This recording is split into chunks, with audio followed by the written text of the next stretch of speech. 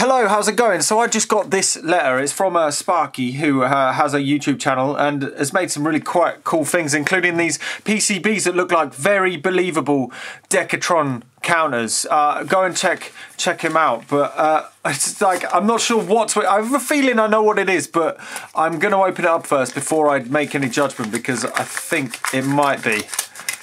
Oh, just going to open this up. Oh, crud. Oh, no, it's been taped in. Oh, no.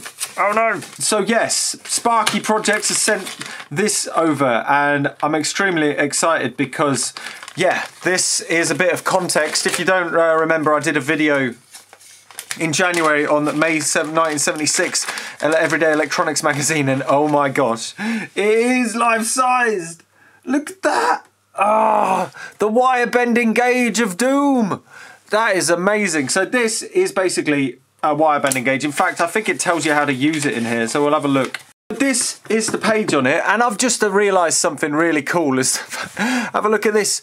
If you shine it, if you look, oh, I'll get the light right. It says, oh, get it right. It says, Everyday Electronics, presented free with Everyday Electronics. That's cool, that came with this magazine.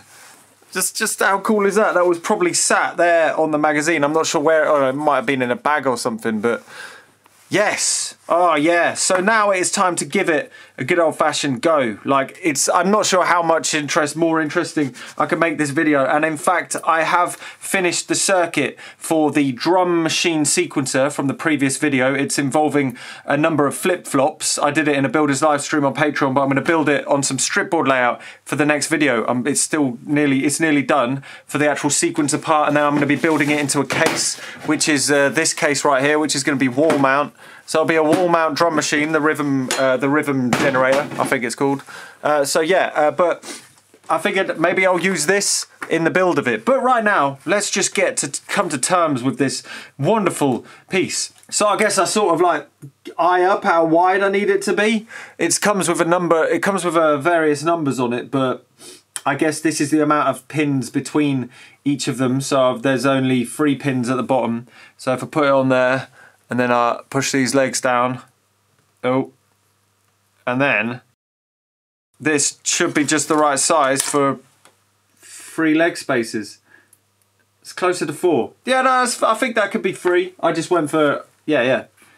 That's quite good. That is quite nice. That's pretty good. But that's not its only function. Oh, actually, wait a sec. Let's just try it really quick on a longer one. So let's go for 14. And that's going to be 14 pins spacing. So 14 pins spaced relatively. Let's pop it in, and then I won't count until I put it in. So I'll put it in. Let's have a count. 1, 2, 3, 4, 5, 6, 7, 8, 9, 10, 11, 12, 13, 14! Oh, how good is that? One more. These stripboard layouts are 0.1, so I need to watch the numbers on this side. So I'll go for 10. Let's do that really quick. It's a little fiddly. I mean, I could kind of see it being useful-ish, maybe. Right, so this is 10, so I'll just pop it in.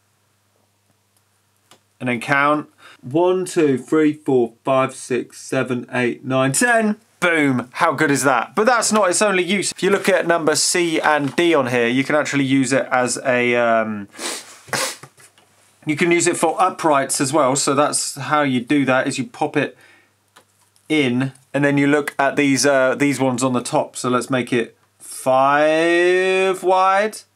So this is an upright. I'm not sure why I would use an upright so wide, but whatever, let's give it a go. So now we've got it on 5. Oh, this is weird to get out.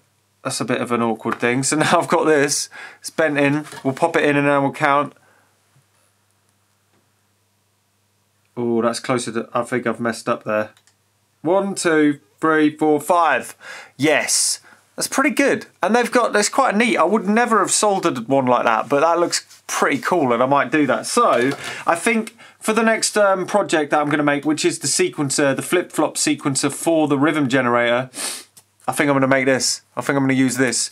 It'll be quite interesting. And this flip-flop generator thing opens up like quite a number of different possibilities using literally flip-flops. And then it's going to be a relay sequencer from these flip-flops later on. But we're going to go down that rabbit hole in a little bit. But Sparky, thank you very much. For everybody who's interested in Sparky's videos, go and check them out. The links are below. And yeah, there's a really cool Decatron counter PCB that literally looks like a Decatron if it was behind a little bit of filter or something. So go and check it out over there. Anyway, that is a very short video on the bend guide. Have a lovely time.